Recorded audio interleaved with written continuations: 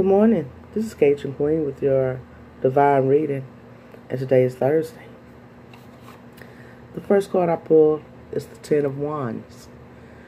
You might be still feeling a little way down, feeling oppressed or carrying a burden. Stay in harmony. Simplify. Release your excess.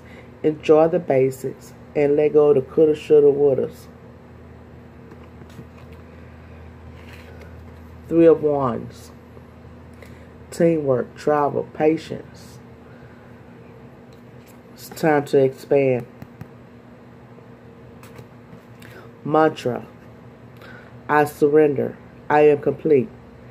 This too shall pass. We all need to hear that one. Knight of Swords. Excuse me. Intelligent, powerful, determination, aggressive. You're on a journey. So exercise joyous movements. Choose your pace and nourish your body. The Fool card. It's time to take that leap of faith. Take chances. Having hope and new adventures. Observe things around you. Meditation. Body presence. Focus on breath. Breathe in. Breathe out. Energy awareness. Spirit messages. And it says, observe limitations. Reflect and adapt to your surroundings. The beautiful hovering hummingbird is a positive animal totem. Its simplicity and seemingly effortless glide across flower gardens reminds us to take things slowly.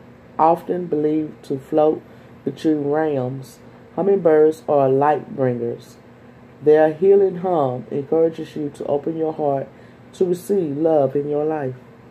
The hummingbird can travel large distances despite its small size and has the ability to fly backwards, reminding us that no matter where we are in life, we can always take a few steps back and try again.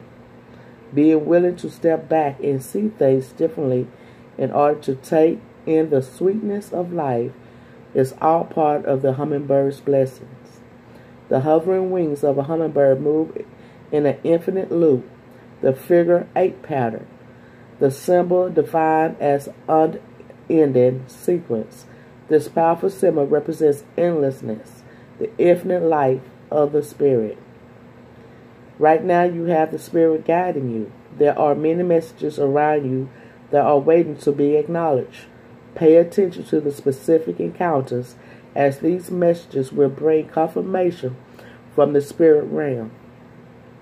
The affirmation, I am ready to receive confirmation from the spiritual team now. And I pulled Divine Guardian. This is the time of significant spiritual growth and healing for you. You are protected during these times by the love and strength of Divine Mother Isis. Relax and allow your transformation to happen. Your Divine Guardian protects you now. Let go. Trust unconditionally in what is happening for you, as there is only divine love beneath the surface of the present situation. And that is your reading for today. I am love. We are love. Thank you for watching.